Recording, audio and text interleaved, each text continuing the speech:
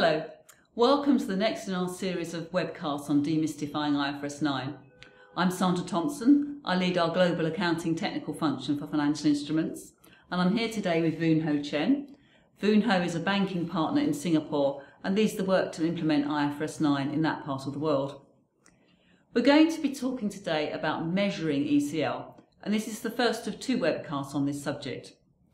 The first thing to bear in mind is that you do need to measure ECL in all stages of the model under IFRS 9, including from when you first originate a loan. But many of the principles are the same. So Voon, can you tell us a bit more about what the standard says? Sure, Sandra. Okay, the first thing is IFRS 9, you need to make a provision on day one itself. So you do not need to wait for objective evidence of impairment like what you have in IAS 39. So as a minimum, you provide 12 months expected credit loss, and if there's a significant increase in credit, you provide lifetime. Now the standard doesn't tell you how to calculate this 12-month or lifetime. There's no specific approach. So what you do depends on what is your starting point. But IFRS 9 does say that whatever method you use, it must have the following meet the following requirement, which is it has to be unbiased, and you have to consider a range of possible outcomes. And then you have to probability weight those outcomes and discount them. And after that, you need to actually look at what is the segmentation, the correct segmentation. So what do we see in practice?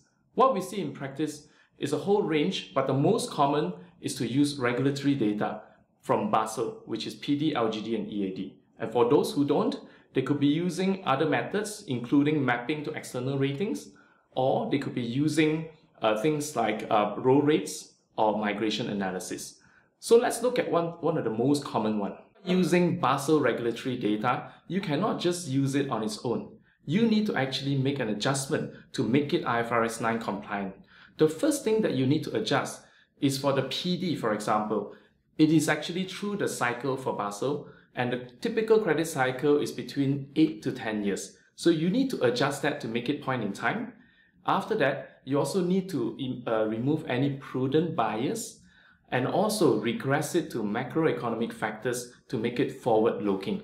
This can actually be done at a portfolio level. For example, you can calculate it for one big corporate portfolio, or if you have more granular information, you can calculate it at large corporates, small and medium enterprise, project finance, and more different classification. This segmentation can be similar to Basel, or it may be different depending on what is the data that you have to do those calculations that I've just mentioned.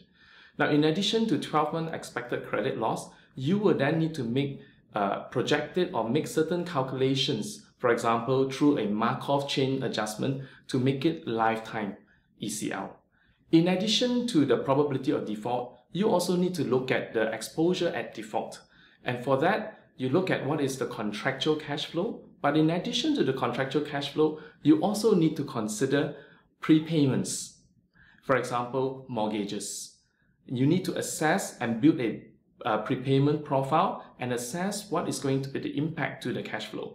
In addition to prepayment, for certain type of loans, you also need to look at what are the possible drawdowns and what is the expected life of these drawdowns based on the behavioral basis if they are considered to be revolvers under IFRS 9. Thank you, Voon. The final element of the calculation is the loss given default. So if the borrower does default, how much loss results? And here again, there may be more than one scenario that needs to be considered. For example, on a default, a bank may either foreclose on a loan and sell collateral. They may seek to implement some kind of workout strategy, perhaps renegotiate the loan, or they may actually sell the loan asset. And they may need to consider all of those three scenarios and probability weight them. And one important point to bear in mind is that if part of recovering a loan is to actually sell the loan asset itself, then that is one of the scenarios to be considered. Just to recap, measuring ECL is not going to be easy. It will apply in all stages of the IFRS 9 model. There will be a number of different scenarios that need to be considered. Most commonly, banks are starting with Basel regulatory capital data, but it does need to be adjusted for IFRS 9 purposes. That's it for today. I hope you'll join us next time when we'll talk in a bit more detail about measuring ECL. And if you would like to subscribe for the whole series, then please click the subscribe button. Bye-bye.